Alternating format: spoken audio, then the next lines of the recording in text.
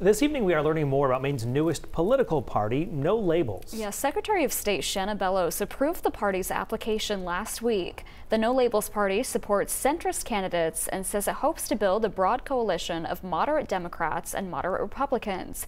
In Maine, the party is only trying to enter the presidential race and will not be participating in a primary. The names of the candidates will only be revealed if it becomes clear that Joe Biden and Donald Trump will likely become their party's nominees. We're responding to Americans and Mainers who want another option. If you go outside these walls and you talk to people, they want another option. No Labels declined the request for us to hold a presidential primary for them.